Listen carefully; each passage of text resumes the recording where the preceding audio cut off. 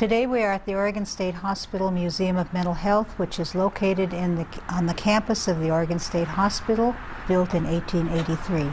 The museum is to show people the history of the treatment of the mentally ill, and also the progress that we've made and the progress that we still need to make.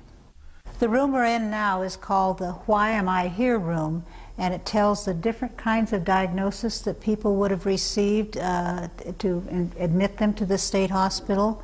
And some of them are well, pretty unusual. People who had venereal diseases, syphilis, people who had epilepsy, meningitis, people who had alcoholism disease were all admitted to this hospital at one time. I think this institution was a place where people were sent when they had some kind of an ailment that wasn't considered a standard gallbladder, tonsillectomy type of issue, and when they really didn't have a good way to heal it. This dear lady came over from England and came to Missouri in the early 1800s, and then came across on the covered wagon. And she was admitted because she had melancholy, and she also had neuralgia, and she spent the rest of her life in this institution. The original state hospital was built on this site, was considered out in the country in 1883. In fact, it was about 3 miles from downtown Salem. And its site was chosen because it is a little bit elevated, and it has a beautiful, beautiful scenery around it. Dr. Thomas Kirkbride was a physician in Pennsylvania in the early 1800s, but he also had a very keen interest in the buildings. He felt that the buildings were a part of the healing process for the mentally ill, and that those buildings should be something that were very visible and very attractive. This would have been the typical size of a private room in this old Kirkbride building. It's an individual room with one bed, and it's about 10 by 10. And the one distinctive thing about this room is the window, because again, talking about Dr. Kirkbride's philosophy that we have a window that looks out on a beautiful scene. In this original Kirkbride building, the patients would have had their own room. As they added buildings onto this, they created double rooms, and in some cases ward rooms that would have been, of course, much larger. After Dr. Kirkbride's philosophy, folks began to look at more of a medical intervention, and so we move into things like hydrotherapy.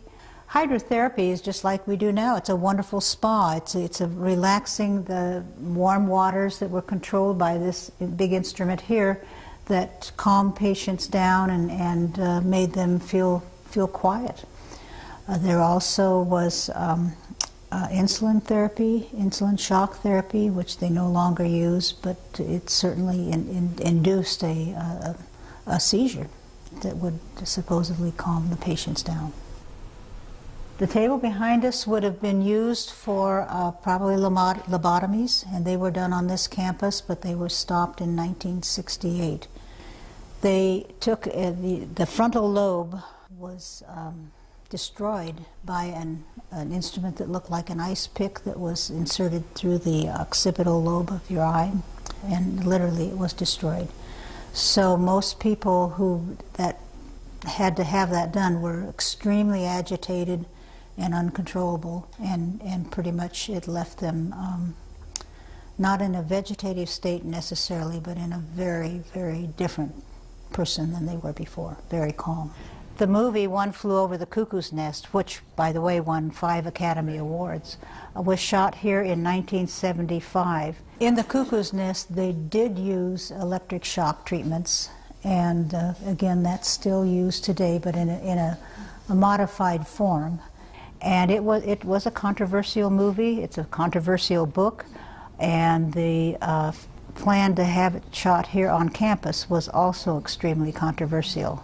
There were some in the legislature and some staff doctors that felt that was not a good idea. Dr. Brooks, who was superintendent then, had a different idea. He felt that it would be something that would boost the image of mentally ill, and also he knew that the story itself was an allegory. It wasn't true, but it did show an abuse of power. Dr. Brooks was also in the movie. He played the superintendent in the film. He also required two things. One, that they do not dehumanize the patients in any way or make it uncomfortable for them. And two, that patients would be hired to be in the film. And indeed they were. I think the movie was definitely a Hollywood version, but it also shows that abuse of power can get out of hand and it can be misused. There is always abuse of power. There's going to be, no matter what institution you're in. But if you make this more accessible, I believe that that eliminates some of that abuse of power. Patients originally at the state hospital, when they passed away, they were buried. They were running out of space, so they exhumed those bodies and cremated them.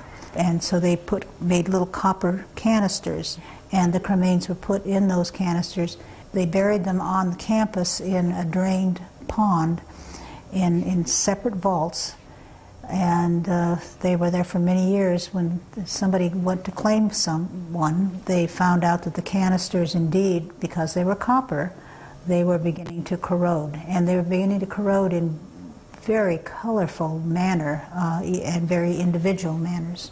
The story of the canisters is in a way a sad story, because it means that a lot of people that lived and died here were not claimed by their relatives and were in essence forgotten. Also the canisters, I think, because of the different ways that they are corroding, show the individuality of people, that each one is different, as we all are.